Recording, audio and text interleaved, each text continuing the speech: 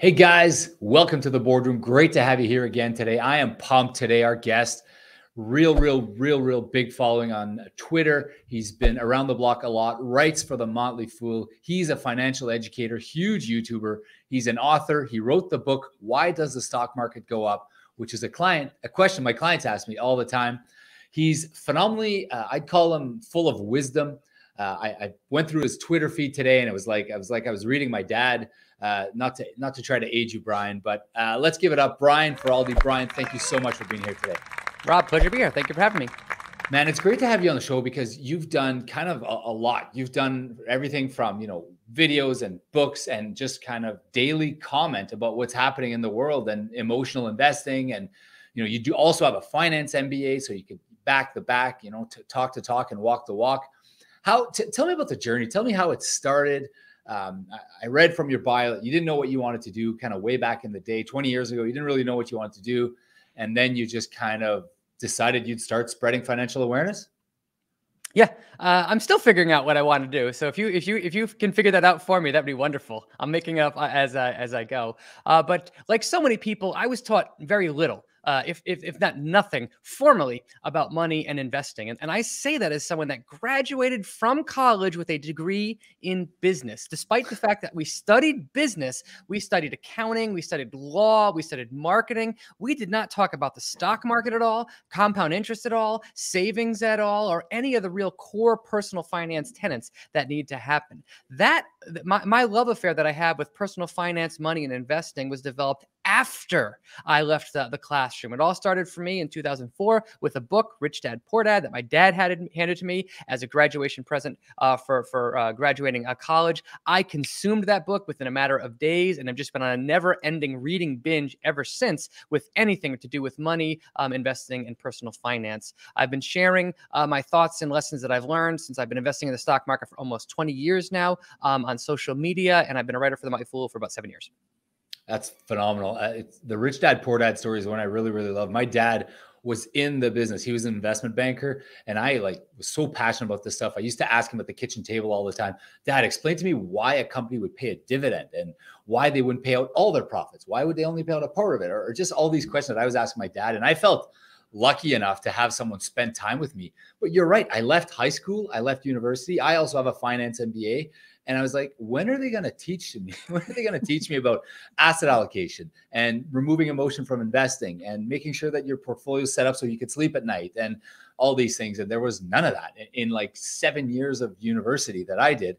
And I'm glad that you touched on it yourself. So then currently then, do you talked about investing in other ventures or businesses?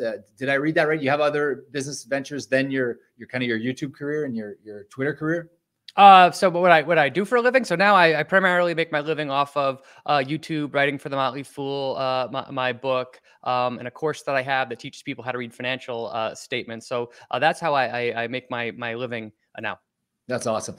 I'm actually starting a course, the Tetrault Academy. I've been working. This has been bugging me so much. I think we're about the same age. I don't know, but I graduated university in 2003, so we're probably close to the same age. So we kind of came through the same, where there was nothing available online. And then you were kind of one of the first to give all this information, and good on you for kind of educating. What do you find is the weakest spot in the US or North American consumer when it comes to personal financial information or knowledge?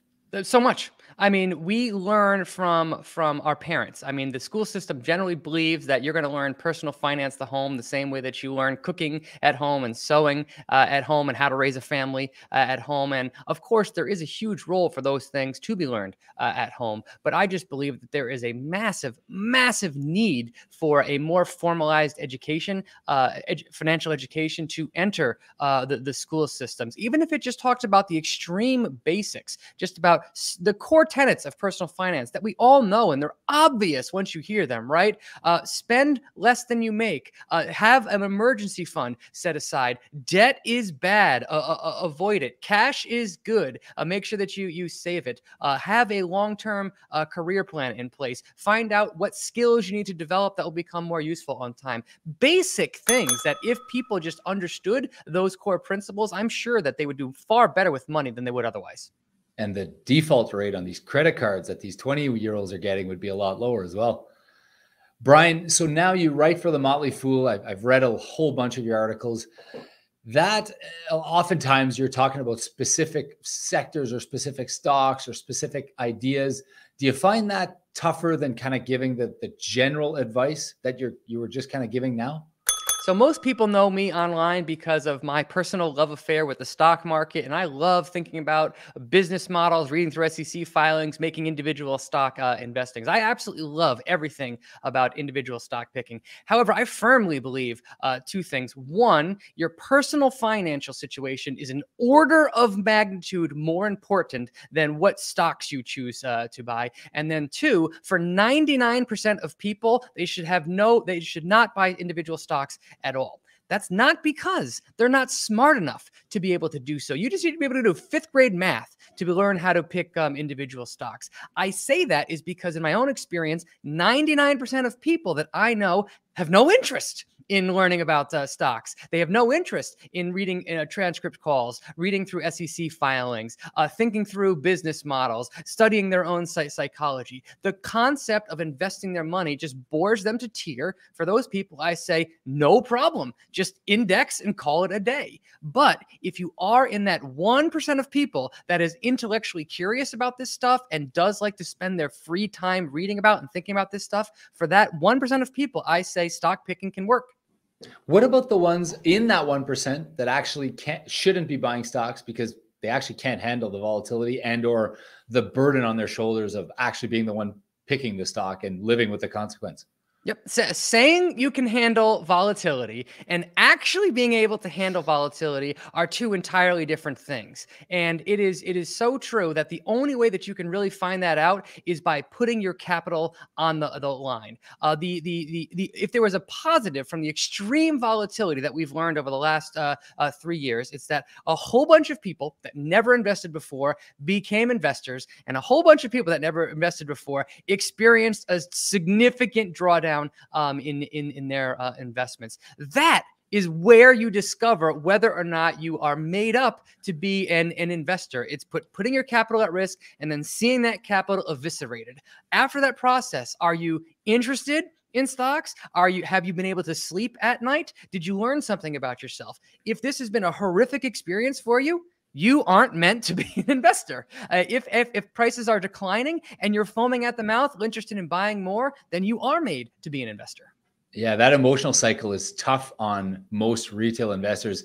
I think guys like you and I and gals out there that are portfolio managers, we salivate at it. We think this is phenomenal opportunity, phenomenal buying opportunity. You tweeted out yesterday that volatility transfers wealth from those who can't handle it to those who can. And I can't think of a more apt comment to make than what's happening kind of in this extreme volatile market right now. It's so true. The way that you build the most wealth in the market is by buying when nobody wants to own stocks and by selling when everybody wants to own stocks. That's very, very difficult to do. But as stock prices come down, all other things held equal, the businesses and the stocks become more attractive, better places, more exciting places to put your capital and to invest. And inversely, the higher stock prices go, the lower future returns will be, and the worse the time it is to invest. That is a simple thing that is easy to understand in theory, very, very hard to execute in real life. But volatility has a way of unnerving people. They don't like seeing big swings in their portfolio. They're just not apt to handle it. If big swings cause you a tremendous amount of mental pain and you can't sleep, you're going to buy at the top and you're going to sell at the bottom. And that is going to transfer wealth to people that do the exact opposite. Yeah, guys like me. I want to talk about the US Fed. We've gone through a phenomenal inflation cycle. I mean, it's not something we've never seen. It's a significant inflation cycle, but it's not unheard of. Do you think they're doing a good job, or do you think they're kind of like the buddy at the party who does too many cannabis edibles, and next thing you know, he's taken on way too many, and he's really, really high? I think in general, it's very easy to critique the Federal Reserve, given the enormous burden that they have on their shoulders for setting interest rates, reading data, and making decisions with tremendous political pressure on them from all sides. That is just like a very, very tough job. And it's easy to Monday morning quarterback and say they made a bad decision at insert the date. By and large, I think that the Fed has done a decent job. Do I wish that they would have acted differently? Of course I do. And there's no doubt that the Federal Reserve has had a massive, massive impact on asset prices big swings in asset prices that we've seen. And so if I was to give them a letter grade, I would say B minus. So room for improvement. But on the flip side, that's a job that I would not want. Should have started earlier, I think is what you're saying. With tightening? Yeah. Yeah, I wish they did it in the 2010s. Okay. Now, you talk real quick there about the US Fed and how tough their job is. How do you find, they're supposed to be completely independent from the government, and in theory they are. And how do you find that you marry fiscal policy with monetary policy, and the fact that, we have people that lost their jobs and they needed money and we needed to give them benefits, we needed to print money, and the fact that we knew that would likely cause, if we didn't do it, there'd likely be inflation. And now we have the inflation because we did what we did. And now we got to hammer people with a recession again, because this is going to cause a recession, right? The macroeconomics are pretty close to voodoo. I mean, trying to suss out what is going to happen on a macro level, even when it sounds extremely logical, is extremely challenging. I vividly remember 2008, 2009. We were pumping billions and trillions of dollars into the U.S. Economy to save banks, to save AIG, to save auto manufacturers, to keep people in their homes. We were pumping unprecedented amounts of money into the economy. And what was the drumbeat from Fed hawks? They're saying this is going to cause unbelievable inflation. We're going to have, we're burdening our future generations with massive amounts of debt. All logical things, right? Inflation, wait for it. What happened next? A decade of the lowest inflation rate on record, right? Explain that to me. How did that happen? That just shows me how hard it is to suss out what's going to actually happen in the economy when you're reading just the inputs to it. Conversely, we had pretty low inflation even in 2020 and in 2021. It's only in the last year that we've seen massive inflation spike up and really rear its ugly head. Is this just the bill from 2020 we're paying now? Is it the bill from 2008 we're also paying now? I don't know the answer to there, but it's easy to say the Fed did ABC, therefore XYZ is going to happen. When it comes to macro things like that, I think it's far more complex than you could possibly imagine. Still gave him a B grade. I'd say that's not bad. You probably believe that they're likely going to be able to figure this out over the next year or two. I hope. We'll see. Okay. You mentioned, you mentioned debt. You mentioned that it's pretty simple, accumulate cash, debt is bad. What would you say to the investor that continues to leverage a safe asset like a home and uses a lower cost of capital on his home, is prudent with it, and invests in a higher yielding return like a balanced portfolio?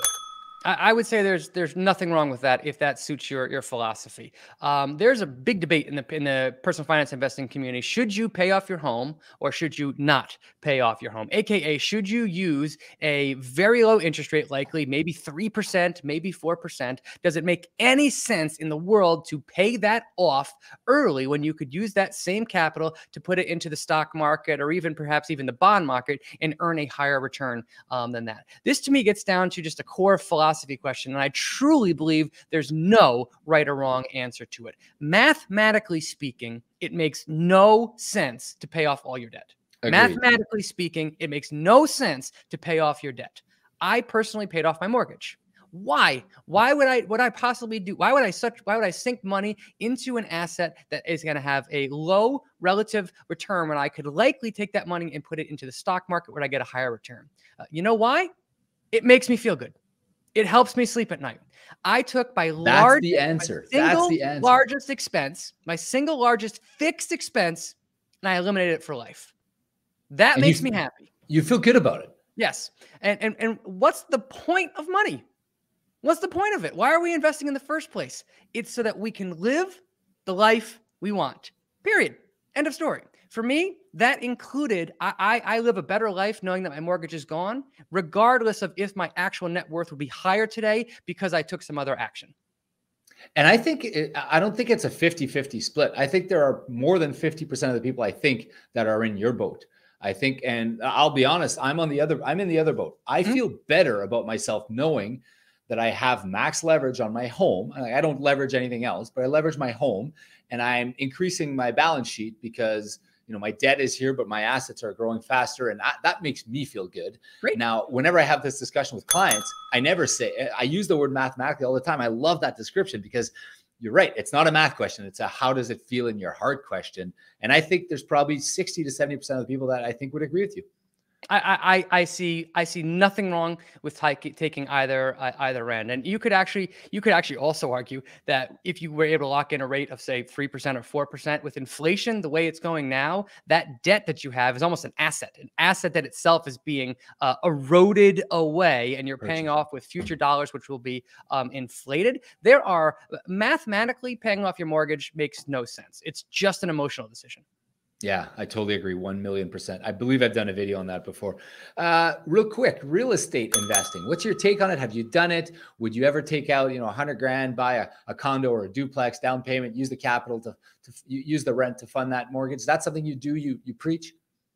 If that suits your personality, I think real estate investing can make a whole lot of sense. There are tax benefits to real estate investing. You're investing in a tangible asset. If you know what you're doing and you can do short-term rentals, you can actually get higher returns on your capital.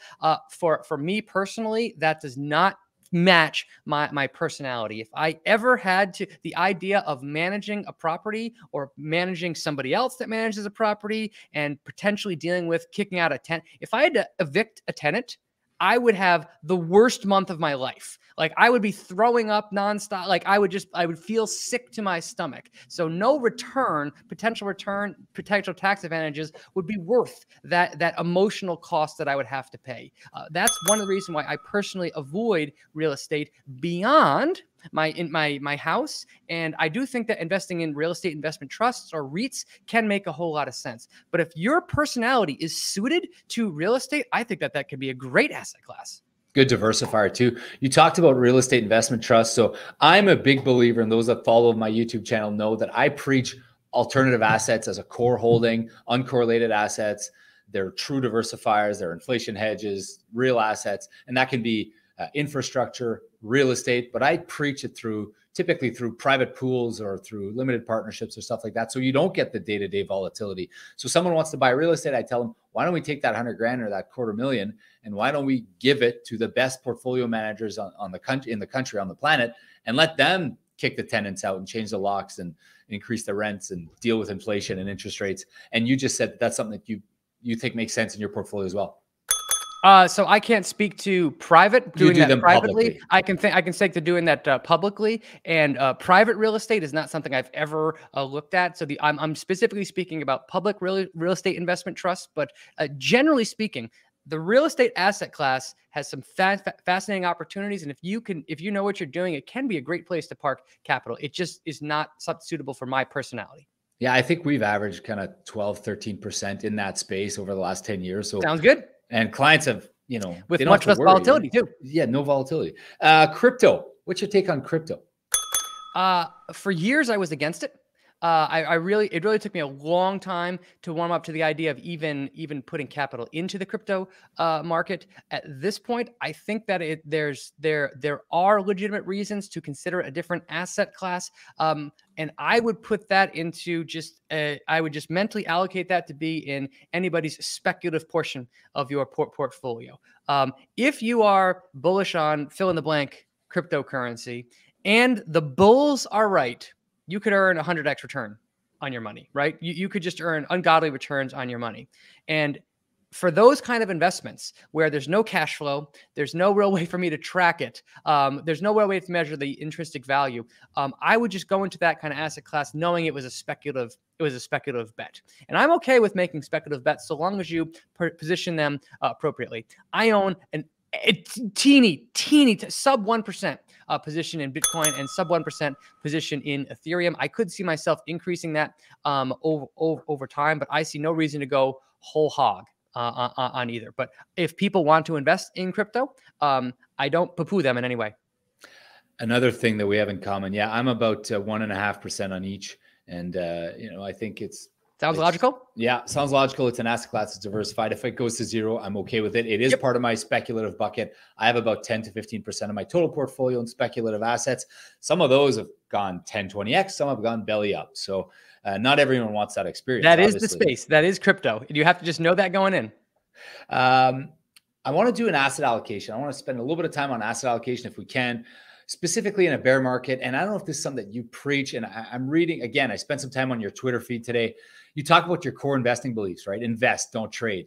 I can't time the market. You've said that stocks are safe long-term, but they're short-term. There's volatility.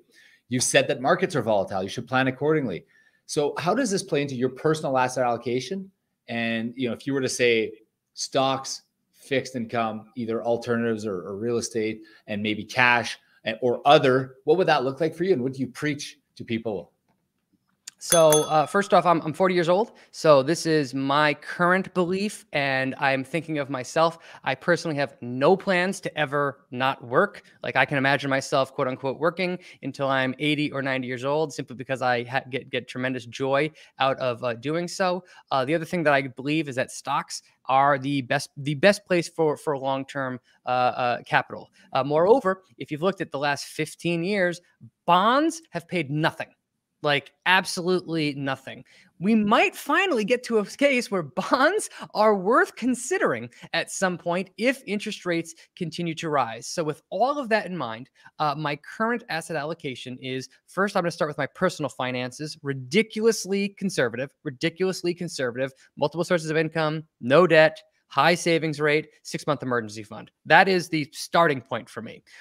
Secondly, that extreme conservatism there allows me to be extremely aggressive with my investment portfolio, because my extreme conservatism with my personal finances enables me to absorb extreme amounts of volatility. Volatility is mentally taxing, but it in no way impacts any part of my real life, my day-to-day life. So because of that, I am essentially 100% stocks. Essentially 100% stocks. I have a little bit of cash in there, a tiny little bit of crypto in there, but I am 100% stocks because my personal finances are so conservative. Over time, I could see myself potentially layering in fixed income. I could see myself increasing my exposure to, say, real estate investment trusts or even potentially alternative assets. But over the last 15 years, bonds have made no sense. No sense to me at all. It looked like return-free risk. Return-free risk to me over the last decade. If that changes in the next couple of years, I might be willing to change my tune, but that's my current strategy. I swear to God, you've been watching my YouTube channel, because I've been pounding the table. I've been in this business about not quite 15 years, but I've been very anti-bond for a very long time, because I would say, why would you want to own a 10-year piece of paper that's going to pay you at best 1% if there's no defaults? You got to pay tax on that in Canada. Anyways, you got to pay tax on that income, and you're left with a guaranteed negative rate plus the fees on the ETFs or the funds. You're guaranteeing yourself a negative return for 10 years as a best case scenario. Yeah. Like, why would anyone own that? If anyone understood, they would not buy that piece of paper. If someone actually understood what they were buying, they wouldn't do it. And yet I would see portfolios all the time, these 60-40 portfolios. I saw a tweet from you about how the 60 portfolio, it's not right. It could be right for someone, but it's probably not right for you, I think is what you were saying. But bonds, I also agree with you that bonds, for the first time, we are starting to look at bonds here. We're starting to look at, hey, if we can get a 6% coupon or 5.5%, or who knows, maybe we'll get 6.5% at some point. You can make a pretty strong argument that makes sense for some individuals with very little volatility, but we're finally getting there, and we haven't for a long time. Yeah, not to mention that. Think about the last 10 years for the bond market. Well, what happens to bond prices when interest rates rise? Oh yeah, I mean, they go in the wrong direction. The biggest. Not only were you locking in a very, very low rate for a long period of time, you've likely gotten walloped in a theoretically safe asset over the last 10 years. The largest ETF in Canada, XBB, I believe, the largest bond ETF, or anyways, the largest bond funds, are all down 12 to 16% this year. Like, so much for diversification. So much for, why do you own bonds? Do you own bonds to produce income? Do you own bonds to diversify, or do you own bonds to protect? Well, it's done none of those three in the last 15 years. It's not produced any income. It's not diversified, because when stocks went down, they went down, and it hasn't protected your capital because they've had a volatility of, call it, half of what stocks have had. So, you know, makes a very, very tough argument to own them. Now, we've had some small positions in certain bonds, but I totally agree with you. The risk, what did you call it? I look forward to the day when bonds are a legitimate potential alternative to the stock market. All the risk with no return, or something like that. What'd you call it? Buffett said that. I stole that from him, but he called bonds and treasuries return-free risk. Return-free risk. Hey, I like it. Nothing wrong with stealing some good quotes. Here, we're running out of time here. I do want to finish on a couple topics with you. What do you think the housing market in North America is going to do over the next, whatever, pick a period of time, 12 months? Down. Do you think it's inflated because of interest rates, or do you think interest rates, or do you think the recession? I live in the suburbs. The amount that prices around here have been inflated is not the worst in the country by any stretch. But prices here would make it hard for even a dual income family to reasonably afford them at modest interest rates, let alone higher interest rates. And I see nowhere for the housing market to go but down from here. But like so many predictions, I have no idea if that's going to come true, and I wouldn't bet money on it. Now, you've said many times on your Twitter feed that, you know, when the market corrects, you just buy if you're able to, and you allocate if you're able to. Do you feel that way about the market, you know, at a 30% correction, kind of like we're seeing now on the NASDAQ, or 20, 25 on the S&P? Is that what you're advocating? Someone has cash? Nothing has shaken my conviction that the stock market is where I want to put capital that will be locked up for 5+ years, and that includes the recent events that we've seen. All right, one more question, Brian. In a year from now, currently the S&P 500 is at 3,600, call it. Where do you think it would be a year from now? Well, if I look back at my own history with trying to time the market, I am horrible at it. Truly, truly god-awful at it. And this is one reason why I don't predict things, and I don't trust people that do, quite frankly, because there are so many unknowns, so many things that could go right or could go wrong. Having said that, I will certainly play along, and I'll say 3,300. 3,300. Okay, still a bit of time yet. Last question, 2 questions for you. I see that you're a New England Patriots fan, I believe. Who's going to win the Super Bowl this year? Kills me to say it, but the Buffalo Bills. Josh Allen fan. And finally, no, not a Josh Allen fan. I just believe that they're one of the best teams in football. Okay, thank you for pointing that out. And Major League Baseball, who do you think is going to win the World Series? I follow nothing about baseball, so I'll just say, can you name a team that's in it? The Toronto Blue Jays? The Blue Jays got to win it all. I like it. Great call. Thank you so much for being here. Follow him on Twitter, guys. He's a phenomenal follow. Great wisdom, great posts almost every day. He's got a newsletter as well that you can read. 42,000 plus people read that newsletter.